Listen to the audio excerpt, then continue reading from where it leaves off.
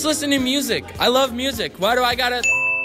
Oh, I get it. If something bad were to happen, I wouldn't hear them. What if everyone walked around with headphones in? No one would hear anything, and that's kind of dangerous in a school. And if I have earbuds in both ears, they can't tell if I can hear them or not.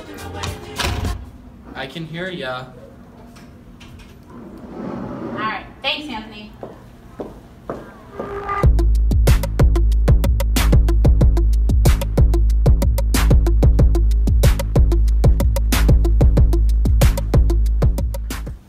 Hey, could you please take your hood down for me? And the hat.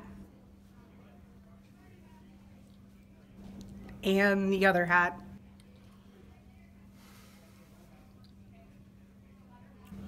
And the other hat. Why? This is me. This is who I am. And I'm cold. This is...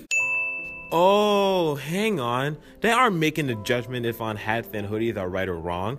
Pearson wears hoodies all the time. Anderson wears hats. Maybe these rules exist because someday there might be something that happens, and all students might need to hear an announcement or be identified to make sure they are okay. I mean, it's a safety measure like a seatbelt. You got it.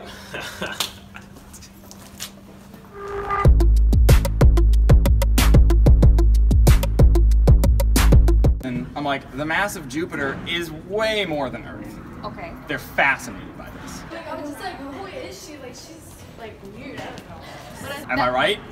Super fascinating. Science, though. Once. But I think it was. I don't even know. I thought it was a good time though. Yeah, did you have a good time?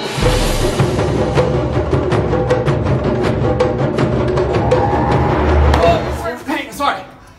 You gotta keep food in the cafeteria or the media center hallway. And are you gonna make it to 5th hour on time? All these rules. I'm hungry. Why do I have to eat where they say? Oh wait, they aren't just making these rules up to make us mad. The school needs to be clean for everyone, and the easiest way to help with that is to keep food in certain places. And I guess being in class is kind of how school works. No one wants to lose one lunch, but if we don't start getting the 5th hour on time, we're going back to 25-minute lunch shifts.